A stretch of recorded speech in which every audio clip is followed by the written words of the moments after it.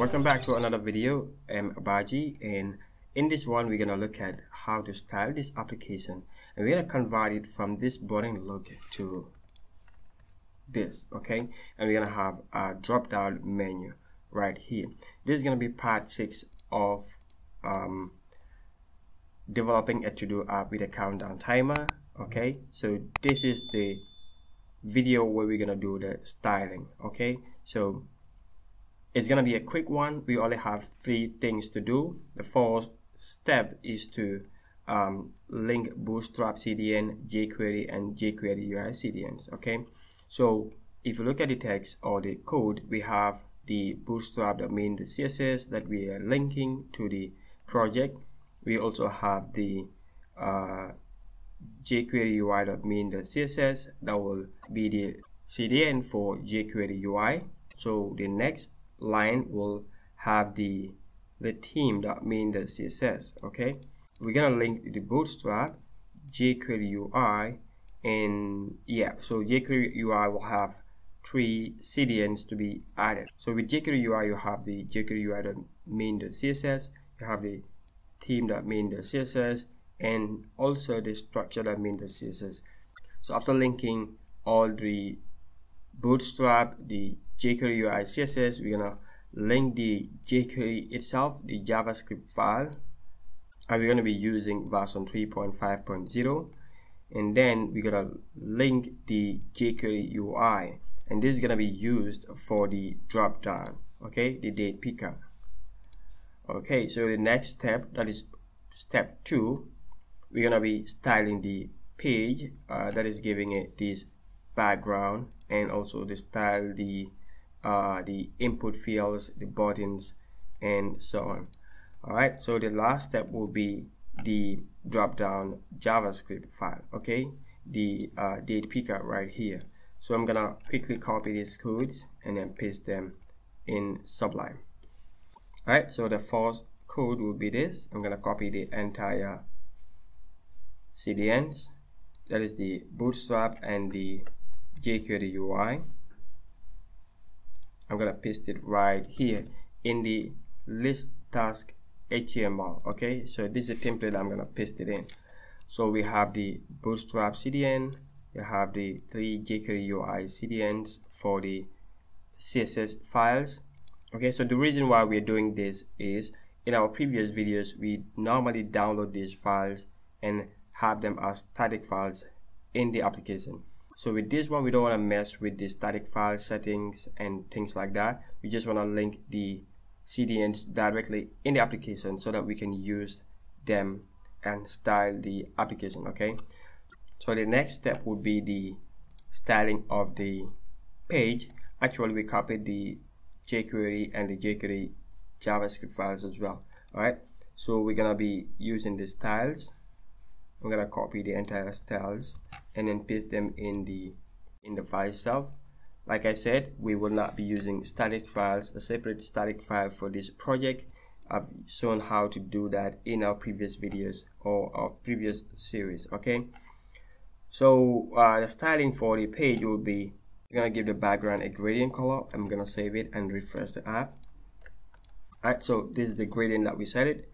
We're gonna transition from a lighter green towards a dark color at the bottom of the page. Okay, so that's what we're doing with this gradient. Okay, and then we're gonna style the inputs, the width, the padding, margin, and the box sizing, and this has to do with the inputs that we have in the form, right, in the form right here.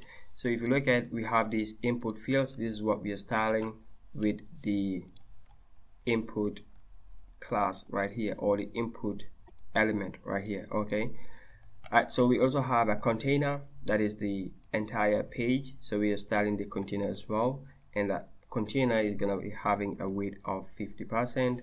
That is gonna give it this small space right here. We're gonna be giving it that 50%. all right, so we're gonna have a margin 20, and we're gonna set it to auto, and then we're gonna have the padding 20 px. Background color will be white, okay, and then we're gonna be giving it about a radius of 3. That is this small corner radius right there, okay, and we're gonna give it a box shadow. Oh yeah, a box shadow right here. Alright, if you look at it, you can see it's kind of a shadow around, going around the container, okay. So that is the styling for the container, right? So if you look in the HTML codes, you're gonna have a class item rows. So that's what we are styling with this, okay. So we're gonna give it a background of that, margin, and so on. So we're gonna have a save button, and that is the button right here. We're gonna give it a class of save, and then style that save right here. We're gonna give it this color, and the text will be white.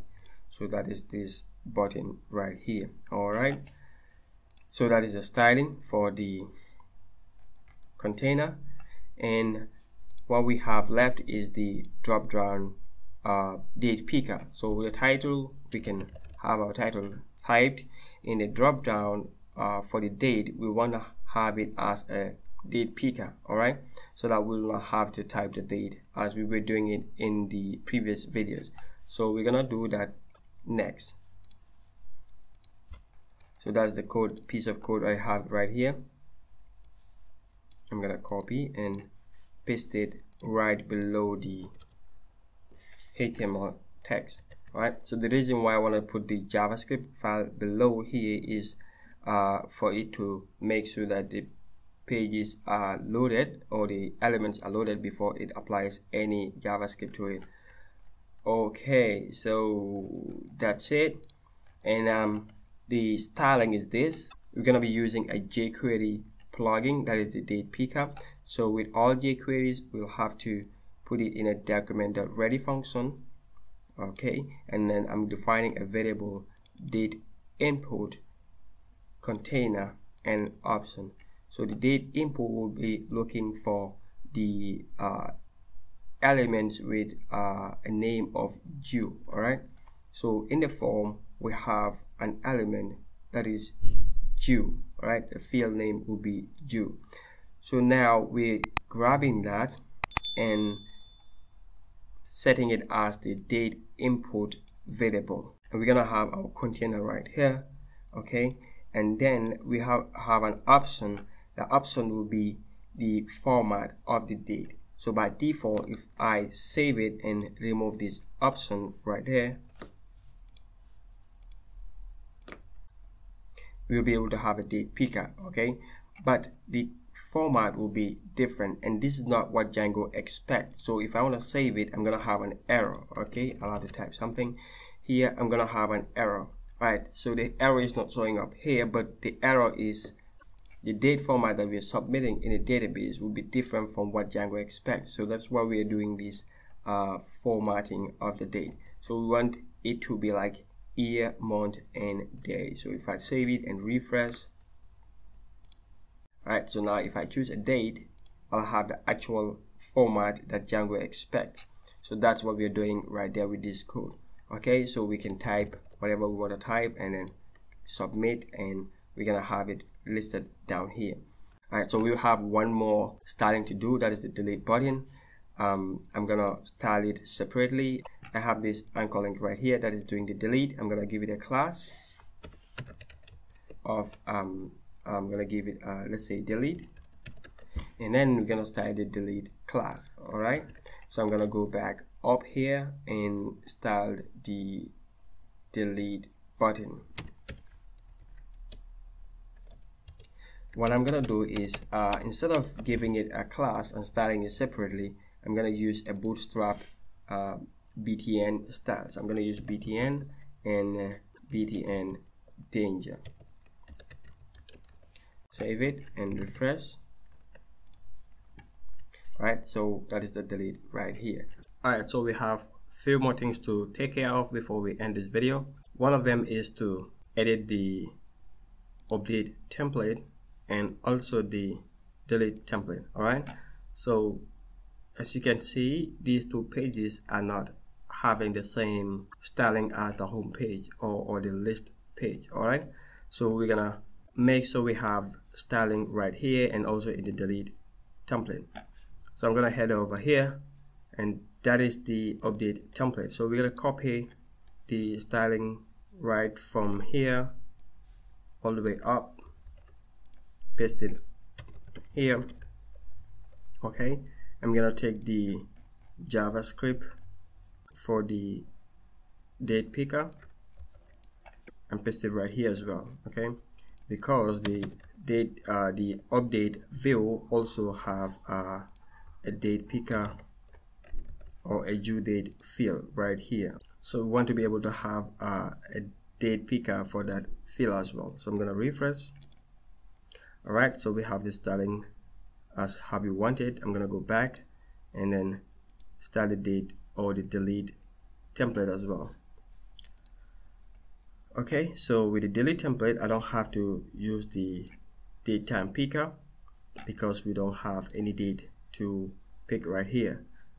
So all we need for that page is the styling and then the CDNs. We don't even need the jQuery UI CDNs. Okay, so I'm gonna copy all of this, all right, and paste it in the delete view or the delete template. All right, so what I will do is this. I'm gonna remove save because we don't have save there.